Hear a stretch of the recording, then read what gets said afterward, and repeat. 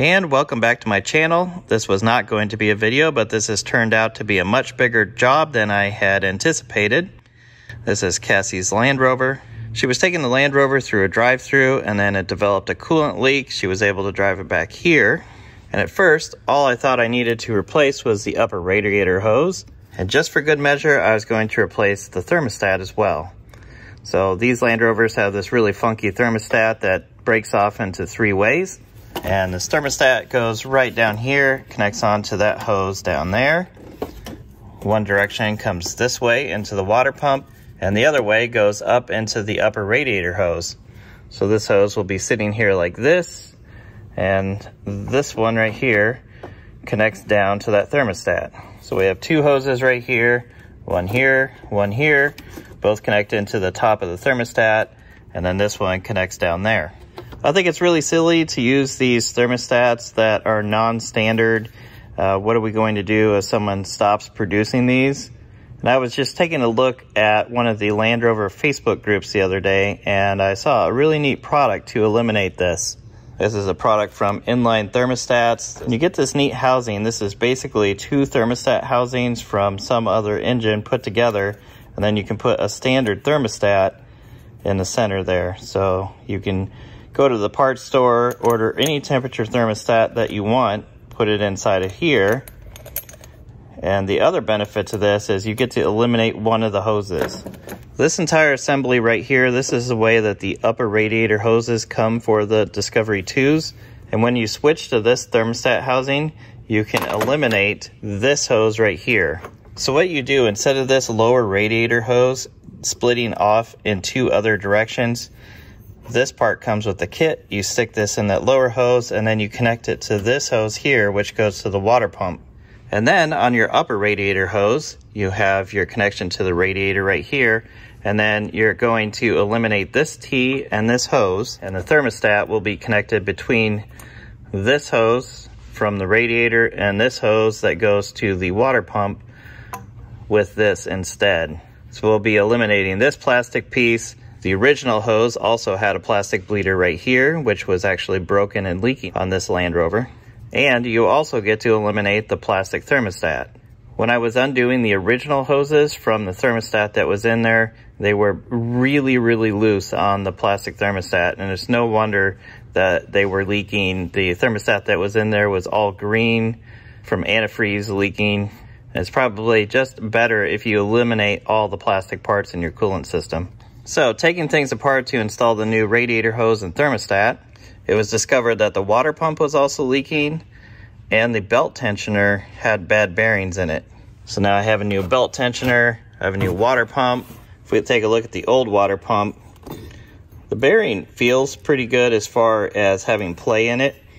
One thing that you don't want to happen on your Land Rover is this bearing can develop so much play that the impeller will actually start wearing into this back surface of the water pump and chewing it up on one side. This water pump isn't that bad, but if we spin it,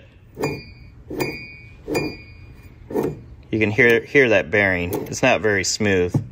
I'll grab the new water pump for comparison. It doesn't make any noise when I spin it. And the same thing with the old belt tensioner. You can really hear that bearing. And there's some play in that pulley. Again, here's the new one for comparison. All you hear is my finger trying to push the pulley. Interestingly, it looks like this new pulley is also made of aluminum, whereas this original one was made of plastic. I just ordered this part from O'Reilly's. I didn't realize it was going to be upgraded like that, but that's good. And if you're taking things apart this far, now's the time. Just put a new belt on. You don't want to have to deal with that later. It's so easy to get to when you have everything torn down this far. Just order one and put it on, no matter how long it's even been on there. I'll get everything back together, get this in place, and then I'll show you what it looks like. And I'll also show you on one of my other Land Rovers what the old setup looked like. Okay, this is the old setup. This does have the proper battery cover on it, but you can see the radiator hose comes along here. There's a bleeder to bleed air out of the system right there. The other Land Rover also had a bleeder right on the top of this T. This one does not for some reason. And then that hose comes down here, down to that white thermostat there, where it splits off and goes this direction, and also travels straight through to a hose that comes up beneath it. And this is what it looks like with the new inline thermostat. So this top hose doesn't come down here anymore. It just continues through this thermostat and then back into the engine. On this side, nothing sitting here because that lower hose is just attached straight to this hose over here that goes back to the engine, simplifying the system quite a lot. The other bonus is you can put a standard thermostat in here so you can get it in any temperature that you want. And if you need to change your vehicle for winter or summer thermostats, having it right up here is really easy to do, and you can order reusable thermostat gaskets from Inline Thermostats as well. I have to admit that this setup is not the best looking thing in the world, but it does clear the bonnet with plenty of room. I forgot to mention there is a plug on the bottom, or you can order this with a plug on the top that you can either use for venting the cooling system or for putting in a thermostat to trigger an electric fan or putting in a temperature gauge. But remember, if you are going to use this for a switch or a temperature gauge, you will have to have 2 wire switches and temperatures, because this unit is not grounded because it's only held to the engine by the hoses themselves. Otherwise, you will have to run a ground wire to this housing to ground it out if the ground is not included in your sensor. If anything does go wrong running this setup, I will have a follow-up video. That's going to be it for today. If you want to see more videos like this, comment below and click subscribe.